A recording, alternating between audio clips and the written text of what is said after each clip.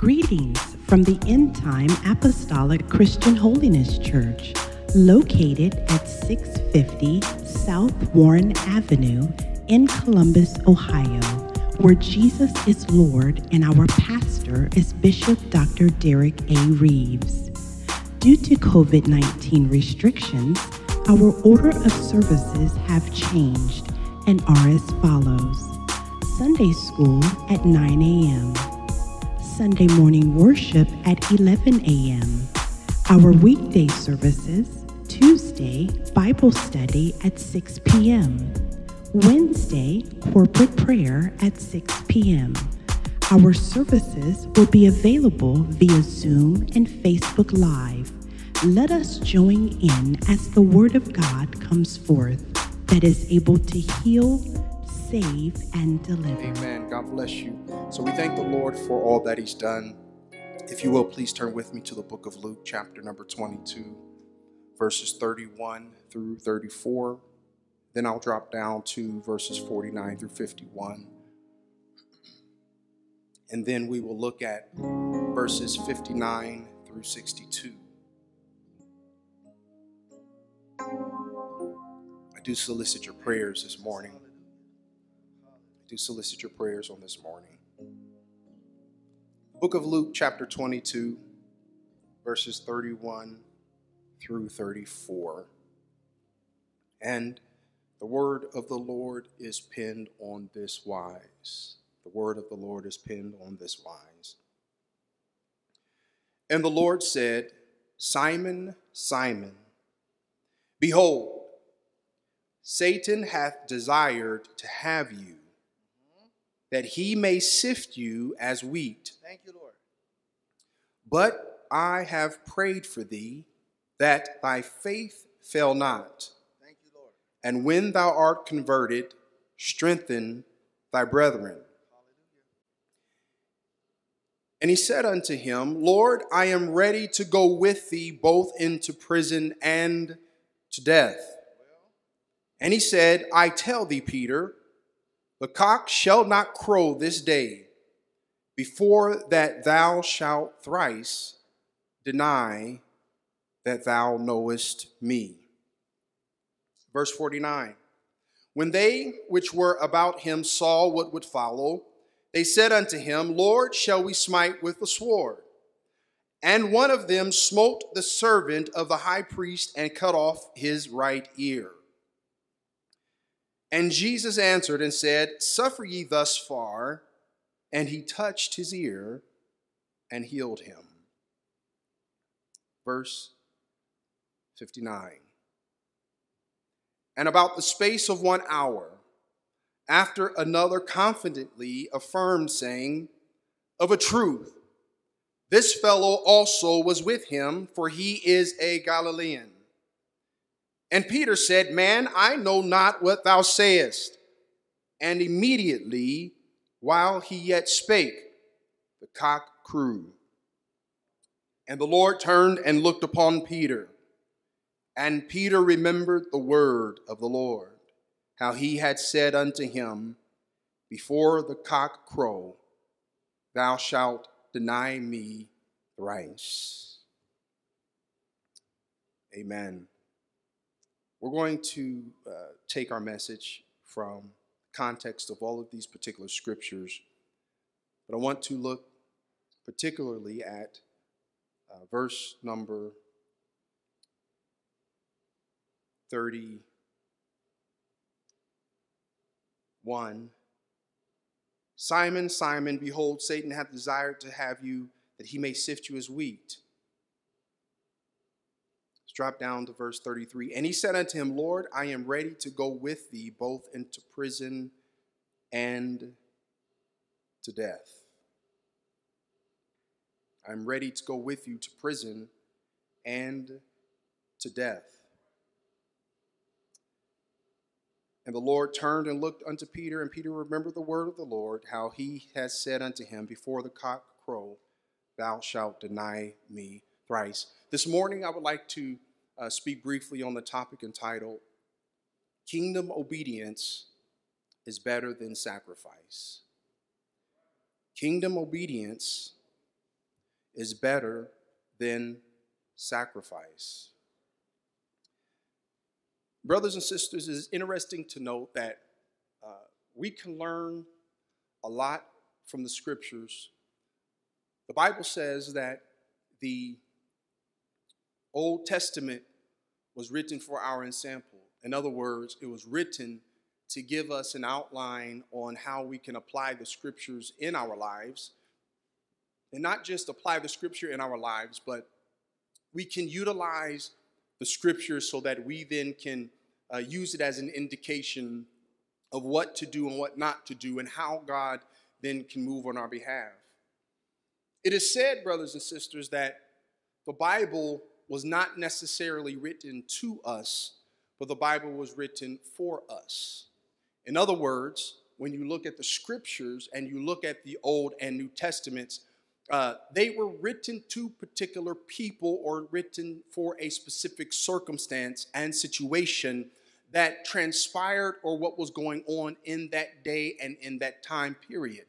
The Bible says, and to the angel of the church of Ephesus, to the angel of the church of Smyrna, the Bible says that Paul, writing to Timothy, my dearly beloved son in the gospel. And so the Bible was written to particular people for that particular time period. And so the Bible wasn't necessarily written to us. Hear what I'm saying. I'm not suggesting that the Bible is not the infallible, inspired word of God. But please understand what I'm saying. The Bible wasn't necessarily written to us, but the Bible was written for us. In other words, we can, again, there are ensamples and doctrinal things that we are to use so that we can apply it and make it applicable in our lives. And so when we look at this particular scripture, brothers and sisters, we can see and we can note that looking at the Apostle Peter and the other apostles, I believe that there are various things that we can extrapolate from their lives. There are various things that we can pull from their lives that we can look at, not only look at it from an applicable situation, but also how we are to structure our mind and structure our heart. And so this is where we look at Jesus. We see Jesus and the apostles, and Jesus and the apostles being linked together, being connected together.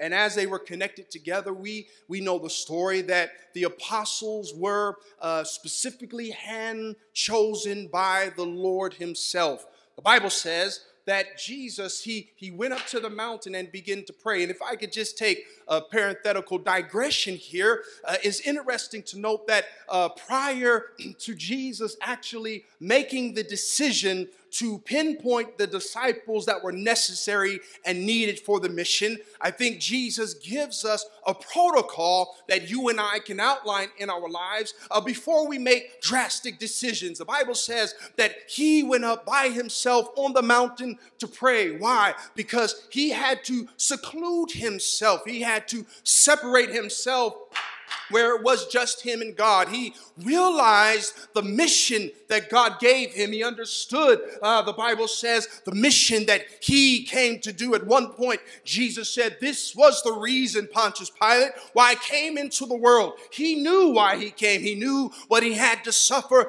But at the same token, he understood that there were some people, specific type of people, individuals that he was responsible to, that God would bind to him, that he would fill his life in, that he would fill the teachings and directives in, that he would instruct personally. Why? Because the kingdom had to go forward. Jesus realized that it was not just about him, glory be to God. He understood that it was not just about him, but it was all about the kingdom. It's all about the kingdom. It's all about the kingdom. Jesus' whole responsibility was to promote and to expand the kingdom of God. Jesus said, I've come not to do my own thing, but I've come to do the will of him that sent me. I not only come to do the will of him that sent me, but the Bible says my meat is to do his will and to finish his work. Jesus knew and understood that I need to expand this thing, and this thing cannot stop with me. The Bible says that Jesus indicated that if the kernel abides, then it cannot grow, but the seed must die. The seed must go into the earth. There has to be a dying process. Why? So that everything that's within me, Jesus said, can be released. Hallelujah. And bring the increase that it is designed to bring. So Jesus, he was always kingdom perspective. He always had kingdom motives, and he was all about expanding the kingdom.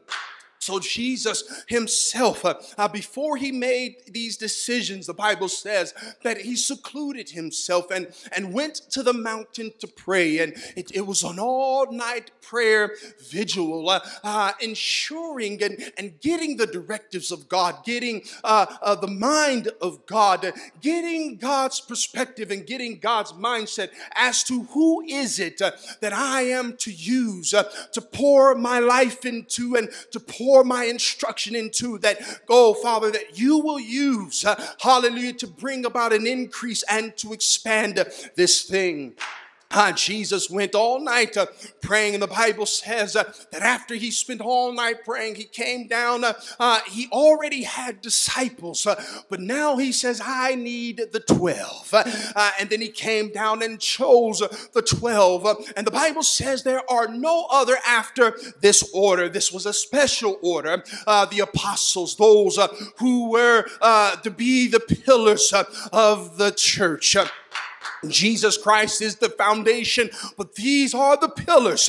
These are the individuals that promulgated and promoted the doctrine of Christ. You know the scripture in Hebrews chapter 6, verse 1 and 2. Therefore, leaving the principles of the doctrine of Christ, let us go on unto perfection. Hallelujah. So these apostles were responsible for exposing and for releasing and establishing the doctrines that Jesus Christ himself taught. Oh, brothers and sisters, I want you to realize that when God called you, when God chose you, glory, as God from the annals of time and beyond space and time, like he told the prophet, while you were yet in your mother's womb, I knew you and I chose you. Glory be to God. You have to realize that God has chosen you, that you have a special place in the kingdom of God, that you have a special design in the kingdom of God, that God has meticulously and so strategically placed you and raised you so that everything you went through in your life can be used for his glory. God, glory be to God, God didn't necessarily ordain and want you to get abused the way that you were abused. But in God's infinite wisdom and in his omniscience, he said the things that the enemy will do in your life to try to destroy you. He said that I would use those things to meticulously and intimately construct your mind and your heart so that you can think a certain way, so that you can praise a certain way, so that you can worship me a certain way. He said, if you were not made the way that you are made, glory be to God, hallelujah, I couldn't use you in the capacity that I'm using you now. Just like a tapestry, the very things the enemy tried to do to cause you to lose your mind, to cause you to leave this earth, the very hell that you've been through, that caused some people to almost lose their life or take their life. God said, I'm able to use that pain. I'm able to use that circumstance. And the very thing, like Joseph said, the very thing you thought for evil, God meant it for my good. Yes. Every tribulation, every trial, every circumstance, every hell that I've gone through, devil, you tried to take my life. You tried to take me out of here. But to God be the glory. I'm still here. To God be the glory. I can still raise my hands. To God be the glory. He can use my mess. He can use my muck. And in my transformation, he can use me to his glory. In my transformation, he can use me for his name's sake. To God be the glory. To God be the glory. To God be the glory for all that he's done. Child of God, put your hands together and give your God some praise.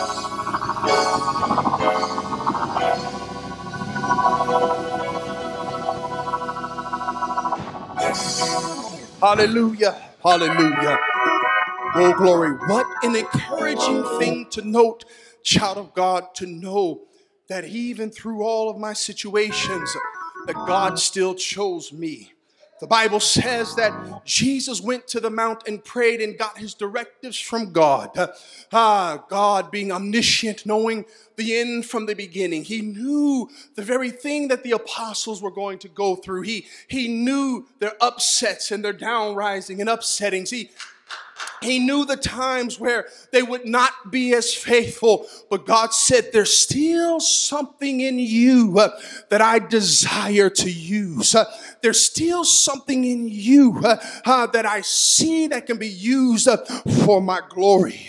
God knew the things that Peter was going to go through. He knew the challenges that were connected to Peter. Peter, a brash man. Peter, very impulsive. Some would say he was kind of sanguinish, if you will. He spoke before he thought. The first thing that came to his mind, hallelujah, he would say it. Glory be to God, not fully realizing the weight behind what he said. There are times, brothers and sisters, that we'll get into a place where we'll speak specific things and say certain things, but you have to understand what is truly in your subconscious, or are you just speaking from a conscious level? This was Peter. Peter was used to speaking consciously, but not really examining his subconscious, knowing what was really inside of him. You know the story. If we could travel through time, we see many times Peter getting himself in mistakes and issues and situations. One point, the Bible says, whom do men say that I am? Jesus asked the question, whom do men say that I am? And some said Elias and some said a prophet. But again, here's Peter through impulse. Glory be to God. It came from the Father, Jesus said. But Peter impulsively said, thou art the Christ, the Son of the living God. There are pros and cons to those who can move without thinking. Glory. The pro is that when God moves you, you don't try to go through the whole ratiocinating process, trying to go through and deconstruct how it's going to work. I'm guilty of it. How it's going to work. How are we going to put it together? What plans? What's the A, B, C, D, E, F, G? What's the A1, A2, A3, and then the B? Glory be to God. So those who are impulsive, glory, it can work very good at times, because when God says move, they don't need the blueprint. They don't need the directives. So Peter immediately said, whom do men say that I am? Peter said, thou art the Christ. Thou art the Son of the living God. He received a special blessing from the Lord. How awesome. Can I just take a segue? How awesome is that, brothers and sisters, that you can be before God and he gives you a special blessing based off of a revelation that God gave you. Glory be to God. And you were just obedient to do what God told you to do. The revelation didn't even come from Peter. The Bible says that the Father, he said, blessed are you, Simon Bar-Jonah, for what you have did not come from you, but my Father which was in heaven gave it to you. But because you were obedient, hallelujah, to listen and to obey. Listen, Jesus said, who do men say that I am? So Jesus was soliciting a response. Glory. And so it had to be affirmed in heaven and on earth who Jesus Christ was. So you need out of the mouth of multiple witnesses. Glory be to God. And so it was already affirmed in heaven. But now God said to be able to judge the remainder of those that remain, if one person can get the revelation that I am the Christ, that means every person could get the revelation that I am the Christ. Their heart just has to be open to the word. And so Jesus said, oh, I'm going to bless you, Simon Bar-Jonah. How awesome is that? God blessing me because he moved upon my heart to do the will and good will of his pleasure. But because I was obedient, he empowers my mind. He empowers my heart. He opens up the reservoirs of his anointing. He allows me to see him in a greater facet. What an awesome God we serve. In him we move. In him we live. And in him we have our being. Rightfully it is said about Jesus where he said, without me you can do nothing. If we can just take a praise break, you and I need to realize that it's the Lord who's empowering your body. It's the Lord that's strengthening your mind. You think it's you because you're prosperous. No, honey, it's the Lord.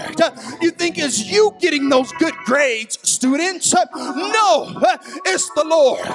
You think it's you that's making you prosper on your job. No, it's the Lord. You think it's you keeping your mind from going crazy. No, it's the Lord.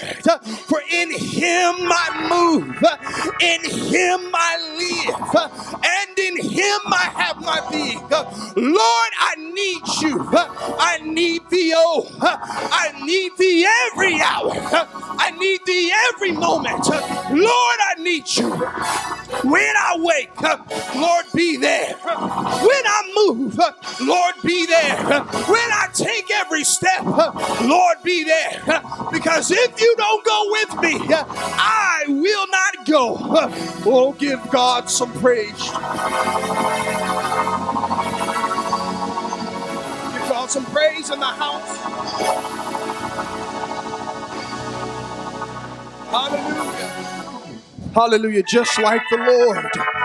Just like the Lord. Blessing us. Hallelujah. Blessing us off of the very thing that he inspired us to do.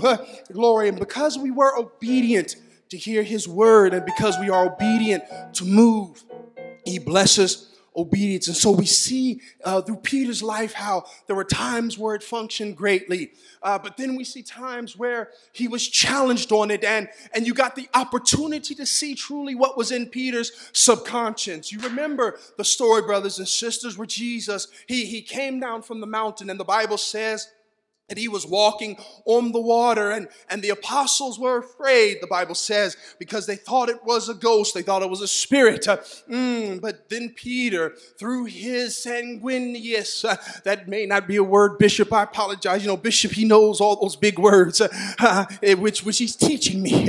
He knows those technical terms. I'm not messing it up, Brother Patrick. But through his sanguineous, hallelujah, we're going to make that our own term. If you can spell it, put it in the chat. Sanguineous. Through Peter's sanguineous, we see it happening where it fought against him to a degree, because he said, Jesus, if it be you, I see that you're on this water, you're walking on this water, you tell us not to be afraid, but if it is really you, bid me to come. Glory. And Jesus said, come. You know the story, brothers and sisters. And based off of that word, you see Peter now walking on the water. Jesus had to say come because Peter so stationed the question that Jesus had to respond in a way that Peter could do it. Because he said, if it be you, bid me to come. It was him. If he didn't bid him to come, what? Then it would cast doubts as to who he was. So Lord, if it be you, be careful with those type of prayers. Lord, if it's your will, let the door open for me. Please make sure in your subconscious that you truly have the faith and mean the things that you're saying. And so when Peter went out, he began to walk upon the water. How did we know that that was not in his subconscious, but it was just in his conscious mind? Because when the travail came, the Bible says that the waves begin to roar and it becomes so violent. Peter then began to lose faith and he began to sink. Hallelujah. So we see the positive and we see the negative. And so Peter, he then gives us an example, brothers and sisters, of our lives. He gives us an example of how we are to approach the Lord. He gives us an example of the things that we should do. Kingdom obedience is better than sacrifice. And so Peter, being the central person that we're focusing on, we see now in our scripture. I have to run through this. We see in our text, the Bible says that Peter then, during the time period after Jesus through the Garden of Gethsemane, Jesus now is at the point where, hallelujah, he's now come to fulfill the purpose in which he had come. The Bible says he was now fulfilling his passion. And now comes the opportunity for those that are directly linked to Jesus and connected to Jesus. Now comes the opportunity for them to move to a higher realm of relationship. You hear what I'm saying? The passion had to happen. The passion had to happen. Why? Because he had to be crucified. But I believe, and this is just how I see the text, you don't have to believe this, but how I'm reading the text, I believe that the apostles did not have to scatter the way that they scattered. Hear what I'm saying? Yes, the Bible says, smite the shepherd, the sheep will scatter. And prophetically, the Bible talks about how they would all leave him. But I'm of the persuasion that they did not have to scatter the way that they scattered. Why? Because when Jesus went to pray, remember, Jesus went to pray. The Bible says that he told them to pray that you enter not into temptation. But the Bible says that they were so asleep and so sleepy that 3 times Jesus had to come. And finally he said that your spirit is willing, but your flesh is weak. Hallelujah. And so they were going through and so they did not have to leave the way that they left. The Bible says that Jesus said, just take this time of prayer. Take this season of prayer, the time where your flesh is weak. Your spirit may be willing, but your flesh is weak. In other words, the spirit is definitely willing to push you to a new realm of obedience, to a new realm of sacrifice, to a new realm of connection. The spirit is willing, but the flesh is weak. We are living now in the day and time, and we have encroached and we have fastly approached the time, brothers and sisters. Don't you see it? Where there are many people who ascribe to the name of Christ. There are many who say that they are Christians, and many are saying that they believe in the Christ of the Bible. They believe in the Christ of the Bible somewhat, but they do not believe in the commandments of the Christ of the Bible. Hallelujah. Brothers and sisters, we are now at a position and place where everything that you hold dear in Christ will be challenged. The very doctrinal stances will be challenged. Your relationship with him will be challenged. Your connection with him will be challenged. That's what we see with the apostles, brothers and sisters. It came a point in time where Jesus was now going through his passion, and all of his apostles that were around him. Now everything that they've learned, everything that they went through, everything that they endeavored was now going to be challenged. What's going to happen when you have to face death? What's going to happen when you have to face losing everything or standing for Christ? What is going to happen when you're faced with the decision to say, for Christ I live, for Jesus I live, for his name I stand, or else I have to die? What's going to happen, glory be to God, when you're faced with a situation where the enemy says, glory, if you name the name of Christ, I'm going to take you out. If you keep preaching or teaching that thing, I'm going to take you out. If you even mention anything in these scriptures, I'm going to take you out. Oh, many people give Peter a bad name and a bad rap. They look at Peter and the apostles during this time period. The Bible says that Jesus said, Peter, glory be to God, the devil seeks to sift you as wheat. Glory. He says the devil is seeking to sift you as wheat. When you look at this scripture, many commentators say that when you look at this, it was not only singular dealing with Peter, but it was in a plural sense. So in other words, Jesus was trying to tell Peter and the apostles. Remember, this is during the time where Jesus is praying, and after Gethsemane, and after his sweat was like blood, after he told them to sleep on, glory be to God, he says, listen, Peter, the devil is desiring to sift you all as wheat. Oh, we are here, brothers and sisters.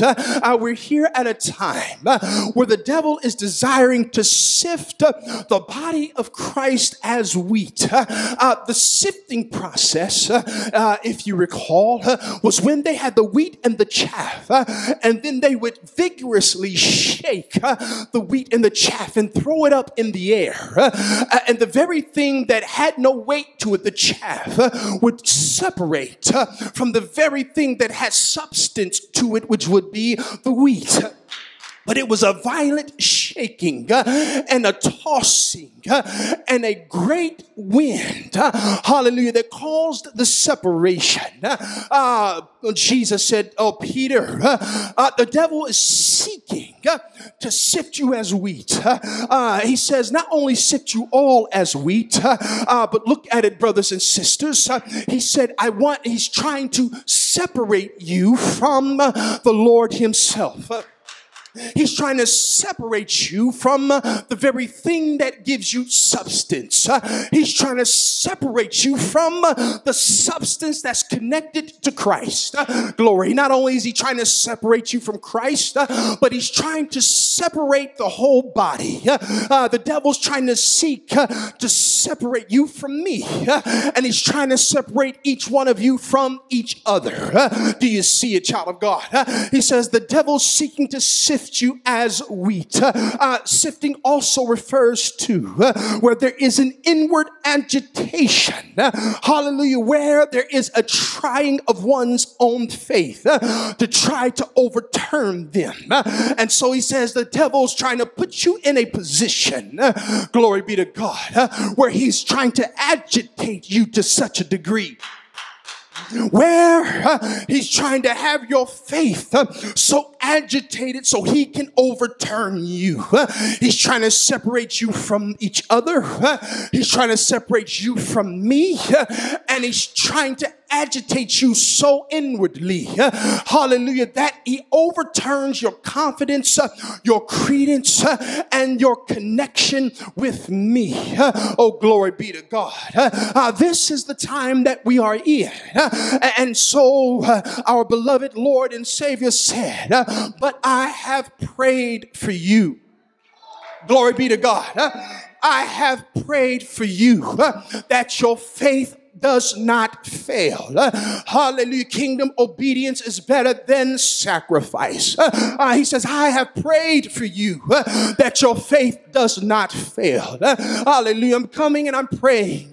I'm lifting you up and I'm keeping you in my hand because I see the time where you will repent. I see the time where you will convert. I see the time, hallelujah, where, glory be to God, the enemy won't overturn you because I have you in my hand. Glory, but I have prayed that your faith does not fail. But look at what transpires. The Bible says that when Jesus told this to Peter, Peter said, Lord, I am ready to go with thee both into prison and to death.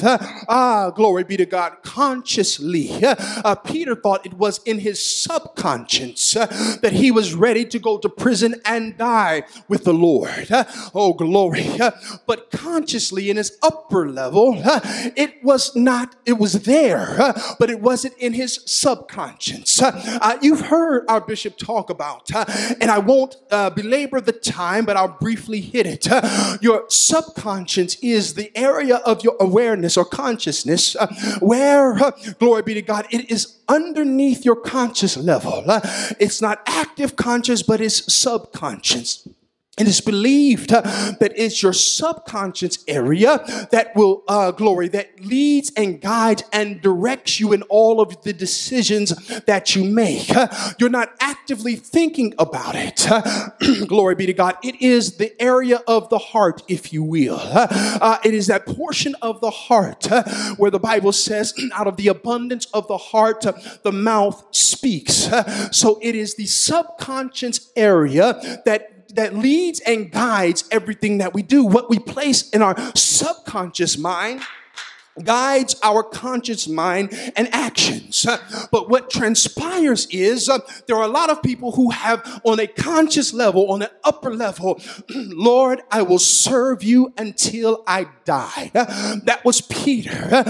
On a conscious level, he said, Lord, I'm ready to go to prison with you and I'm ready to die with you. Oh, do you see it, brothers and sisters? He said, I'm willing to go to prison with you and I'm ready to die with you. To know what is truly in your subconscious, you and I have to be placed in situations that causes us to make an immediate response. If you want to know if cussing is in you, let somebody cut you off, smack you, or call you the wrong name. Glory be to God. Oh, glory. Some people say, I never cuss nobody out. I ain't cussing using the devil's language. Oh, glory. But then somebody cuts you off. Hallelujah. Somebody call you the wrong name. Next thing you know, I'm going to move on. Hallelujah. And so you see what's in you. Hallelujah. What's in your subconscious. And so how do you get things in your subconscious? Things, and we'll talk more about this next week, but things that you continually place in you, that you ruminate over, it enters into your subconscious. It's a program. Your subconscious is not moral in that it doesn't know good or bad. It just takes the software. It takes the program. And when it takes the program, it then releases the program and drives how your actions are. And then the things that you speak and do develops, oh glory, proteins in your brain. As Bishop talked about, the plasticity of the brain develops the proteins in the brain where you then reinforce and enact the things, glory be to God, that you begin to think about and do. And so let's move back to Peter. We have to move on. We see now Peter. He's here with the Lord and he's here ready, making his confession. Glory. Kingdom obedience is better than sacrifice. We see, brothers and sisters, that they are here. Peter and the apostles are here. And now he comes before the Lord. And then the Lord tells him that all of you shall leave me. He begins to instruct them, trying to let them know, I need to go through, and I'm about to be go through my passion, but you're all going to be scattered for me. You're going to be offended by me. And if you go through and look at all the rest of the epistles, the rest of the gospels, we get a clearer picture. Glory. But Peter says, oh Lord, though all leave you, I will not be offended by you. I'm ready to die, and I'm ready to go to prison with you. Kingdom obedience is better than sacrifice. Many of us are giving sacrifice with our lips. We're giving sacrifice with the things that we're doing. We're giving sacrifice, just uttering things, lifting up our hands and lifting up our mouths. We give the sacrifice of praise. But the Bible says that obedience is better than sacrifice, and to hearken than the fat of ram. You can, glory. You can give all kind of sacrifices, Brother Marcus. You can give 50,000 in the offering. You can be a great worship leader. Your voice can be melodies from heaven rain down on me. Your voice can be one of the most angelic. Oh, glory be to God. But the Bible says that obedience is better than sacrifice. Before you offer the sacrifice of your lips, you and I need to make sure that we have obedience etched in our subconscious. So Peter was here at this point. He consciously or he subconsciously thought that he was ready to live and die for the Lord. He subconsciously thought that he was ready to go to prison with the Lord. But we soon find out that it was not truly in his subconscious. He had a form of obedience, but he did not have the substance behind it. When I say I'm ready to obey, I'm ready to obey in all things. Lord, wherever you lead me, I will follow. Lord, whatever you tell me to do, I'm willing to go. However you tell me to glorify you, I'm willing to glorify you. If it means that I missed $1 million deal, Lord, I glorify you. If it means that I lose my job, Lord, I glorify you. If it means that I'm separated from friends and family, Lord, I glorify you. And so we see Peter now.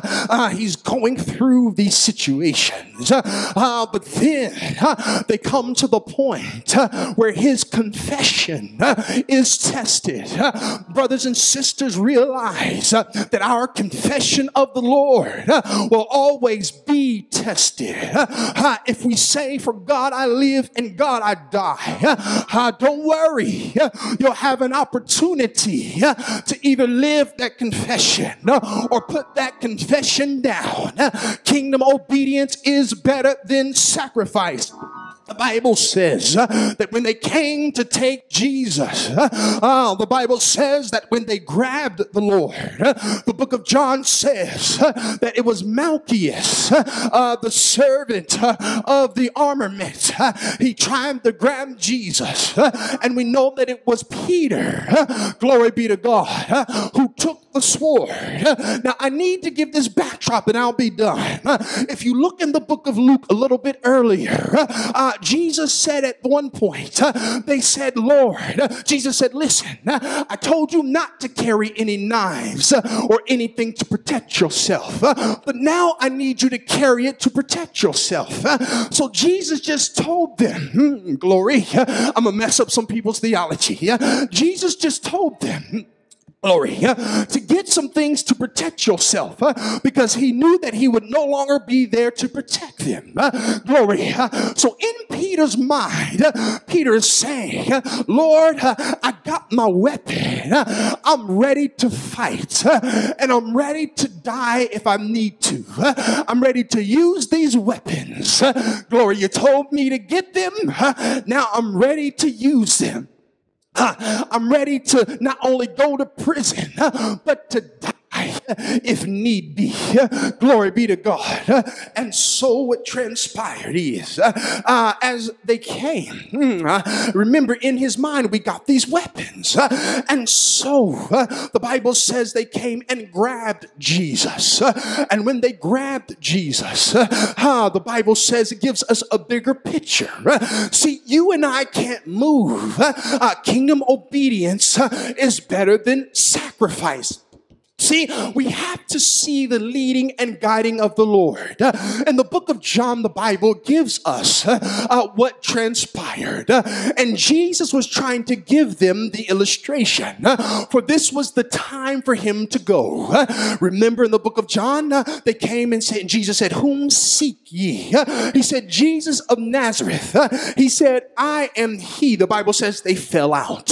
So Jesus was giving the precedent. I don't need anybody to fight for me. Don't you know that if I call a legion, they will come down? Glory be to God.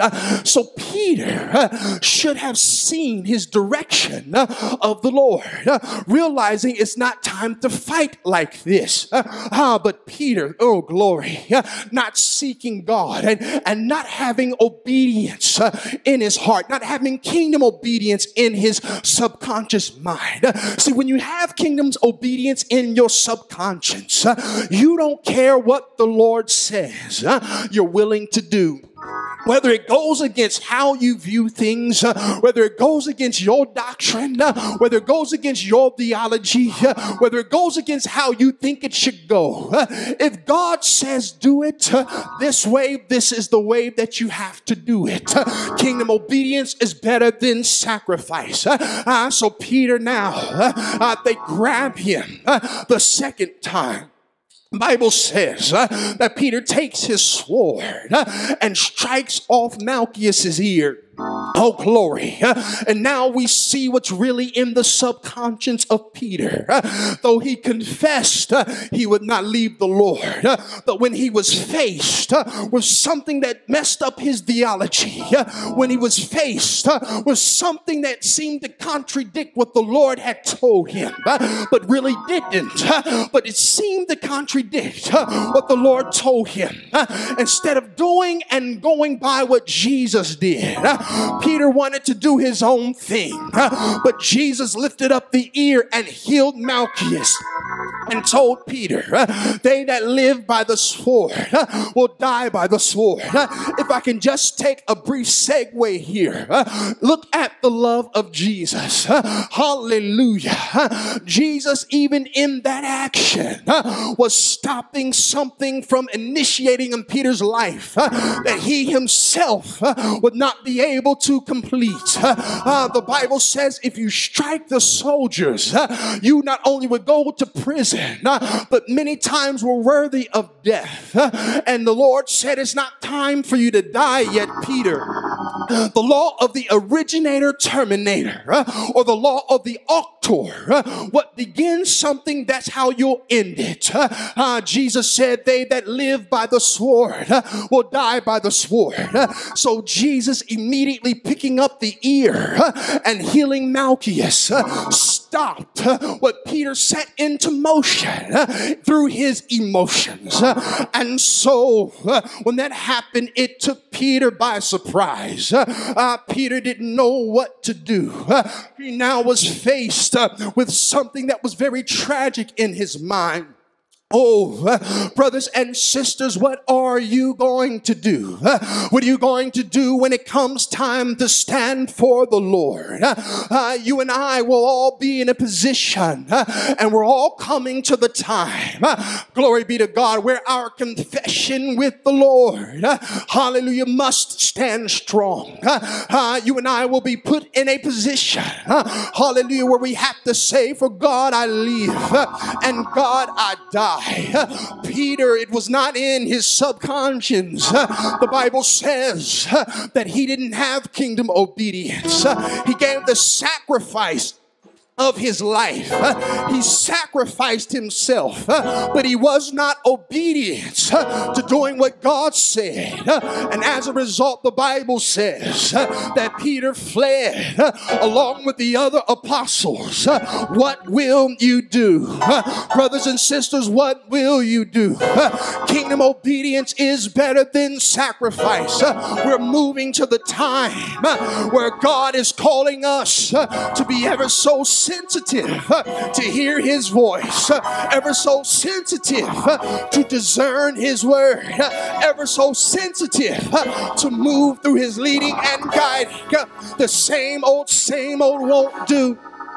The same way won't do. God is moving us to a new realm of obedience. You will be called to give your all. You are called to give your life.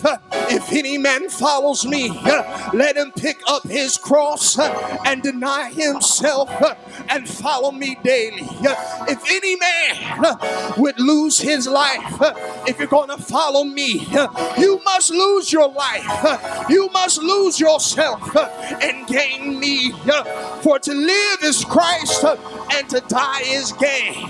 Kingdom obedience is better than sacrifice. In the face of losing it all, in the face of losing it all, in the face of a world who's teaching philosophies against the Bible, teaching against the scripture, teaching against the inerrant word, teaching, saying that there is multiple ways to go to heaven, that you can live any way you want and still be right, that you can say what you want and still be saved. The Bible says, and such were some of you. We used to be in dark, but now we're children of the light. Walk as children of light. Walk as children of God. For the sons of God are they that are led by the Spirit. His Spirit dictates that we should change, and the foundation of God stands sure. And this is the seal of the Lord. The Lord knows those who are his. And let every person, every name, every person that names the name of Christ depart from iniquity. Kingdom obedience is better than sacrifice, because when I obey, when I'm obedient, I'm able to function according to his word. When I'm obedient, he opens the reservoirs of anointing. Power and might only comes when I'm obedient. If he says lift your hands, lift your hands. If he says do your dance, do your dance. If he says praise, praise him. If he says stand for me, stand for him. If he says say that Jesus is Lord, say Jesus is Lord.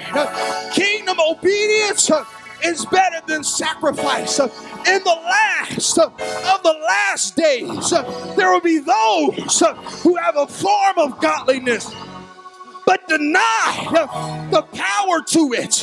God said, don't deny my power. Don't deny my holiness. Don't deny me. But don't have the form, have the true power in the last days. The Spirit says, those loving themselves, boasters, proud, lovers of their own selves, leaving the gospel, leaving the word, ears itching, trying to seek false doctrine. But God said, don't let that be you. In the 21st century, God is needing kingdom citizens, kingdom champions who walks in kingdom obedience, that no matter what happens, no matter what transpires, I'm going to stand on God's word. Whatever God called you to do, move in it quickly. Get to it quickly and stand in your place. Be counted. Be the warrior. Be the champion. Be all that God has called you to be. Kingdom obedience is better than sacrifice, because when I obey and I'm obedient, when I listen and obedient, He shows me the fat of the land. He gives me the abundance. I'm able to walk in the newness of life. Give God some praise in the house.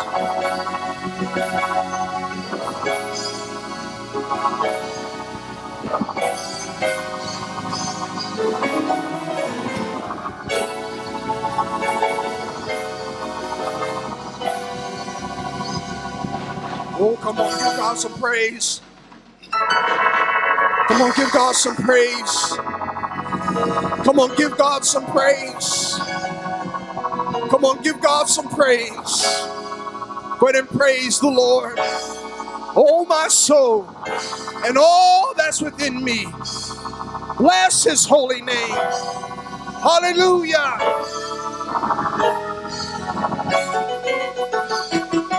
Hallelujah. Hallelujah. Kingdom obedience is better than sacrifice. Kingdom obedience is better than sacrifice.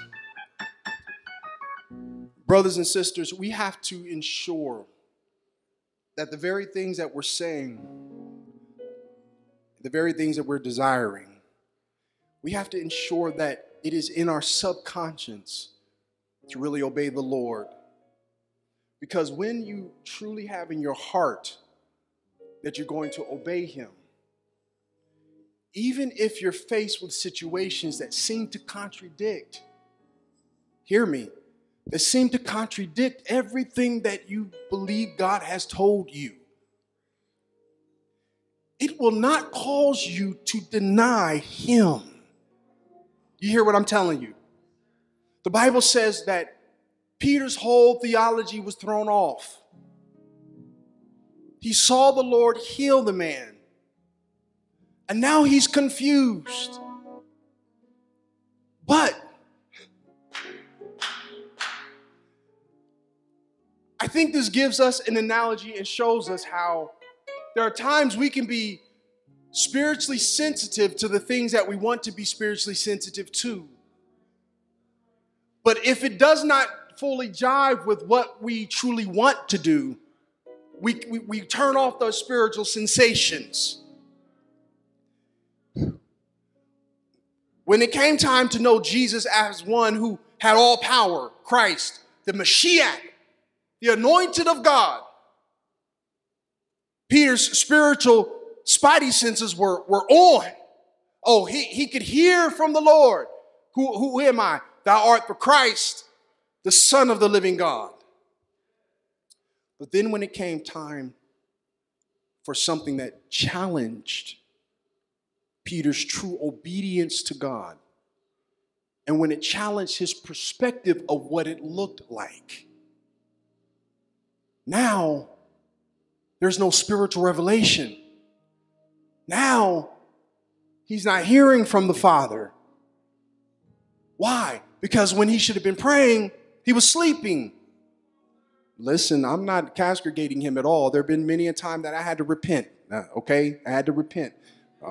Praying all night prayer, wake up 3 o'clock in the morning. I'm like, oh Lord, help me, Lord. I'm so sorry. I repent, Jesus. You got to build yourself up. I remember one time we had all night prayer here at the church, and I was praying over some prayer requests, and Bishop had to smack me, and not to get graphic, but I was drooling. I was sleeping so hard, I was drooling. It was horrible. He had to smack me. Wake up. Woke up, and I'm like, oh, Like, Lord, I'm sorry, that's nasty.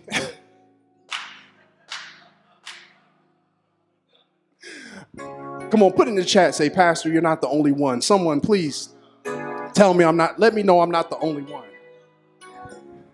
Let me know I'm not the only one. So not castigating Peter, but when he should have been praying so that his spirit could be open so that he can make the right response, he was not. Kingdom obedience is better than sacrifice. When we neglect those particular things that are necessary, and we have a proclivity toward one thing. See, we can't serve based off of how we think service should go. I didn't say nothing deep, but I'm going to act like I did. You know, when people say something deep, they stop real hard. I'm going to act like I did. You and I cannot serve based off of how we think the service should go. Service is dictated based off of the person whom you are serving. Kingdom obedience is better than sacrifice. And what happens is, brothers and sisters, when we are challenged with what we think service should look like, if it is not in our subconscious to just say yes, that's why I appreciate the song that Elder Coates started off singing. If it is not in our hearts to truly just say yes, yes to his will, yes to his way, then what transpires is when we're faced with something that seems to challenge our position, we'll be like Peter and we will deny him and we will leave him. Kingdom obedience is better than sacrifice. This is a call, brothers and sisters, for all of us. The age in which we live now, the 21st century, with everything that's transpiring, if you can or have not noticed, we are moving, or we have already been plummeted into the place and position where everything that you have believed in and every standard that you stand for according to the scriptures, it will be challenged. And people will quickly come after you for your confession of the Lord Jesus Christ. Will we obey or will we run? What will you do, brothers and sisters? What will you do? There are many where God is calling us to obey just to position ourselves in our place, in our position, and what God has called us to do. Glory be to God. Kingdom obedience is better than sacrifice. And many of us, for whatever reason, we have not fully engaged ourselves to render ourselves unto him to expand his kingdom. What if the apostles, after they received the Holy Ghost, what if they had the revelation that I'm not called to be an apostle, I'm called to be a deacon? Or I'm not called to be a deacon, I'm just called to sit at home. What would have happened? What would have happened? See, many people get prophecy and interpretation of stuff wrong. I'm reminded of Paul. Kingdom obedience is better than sacrifice. When Paul received his call, the Bible says the Lord already told him, elder, that you will have to suffer many things for my name's sake, but you will stand before XYZ. Do you remember when the prophet, I believe it was Agabus, he picked up Paul's girdle and he said, whoever this girdle belongs to, when they go to Rome, they'll be in prison. Now, all the disciples and those connected, they tried to implore him not to go. They said, please don't go. Now listen, kingdom obedience is better than sacrifice. It was in God's will for Paul to go, because God already told Paul where he was going to go and the things that he was going to do. See, they interpreted it based off of their fear. See, we think a lot of times if God is leading us into captivity or if God is leading us into trial and tribulation, that is not God. Kingdom obedience is better than sacrifice.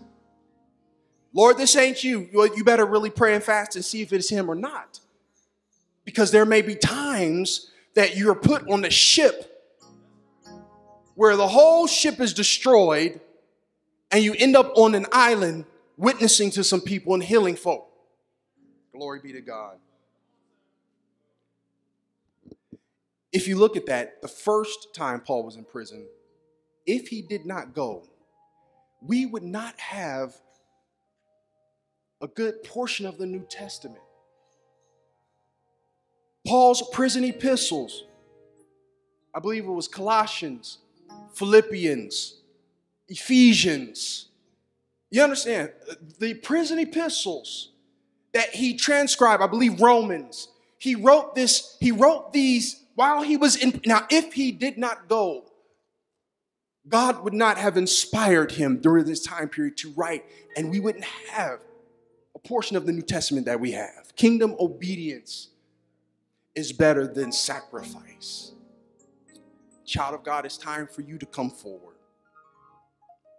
Understand that you and I are going to be faced with traumatic things and that the enemy is going to fight us, and his desire is to sift us as wheat. And in the last of the last days, you'll have scoffers, those mocking, seducing spirits. But God needs you. God needs you. He's called you and he's chosen you for such a time as this. The End Time Apostolic Christian Holiness Church would like to thank you for listening to the Anointed Word of God. For a copy of this message or to receive information about the Apostolic Christian Holiness Ministry, contact us at 614-274-8217 or write to us at 650 South Warren Avenue, Columbus, Ohio 43204, or you can visit us on our web at www.n-time.org. We are conveniently located off of I-70 West, exit 98A, just 5 minutes west of downtown. Thank you for listening, and until next time, may God bless you and keep you.